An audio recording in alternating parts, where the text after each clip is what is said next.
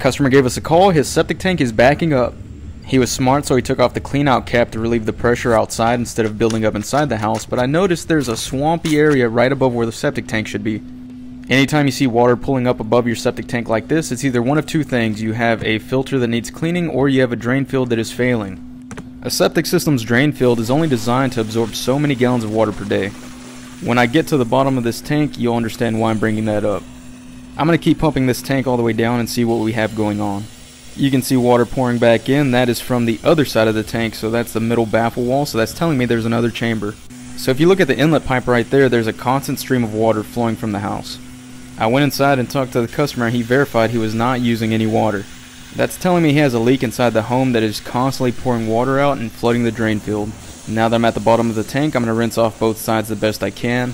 This customer needs to fix this leak ASAP or it's going to fill back up and overflow again.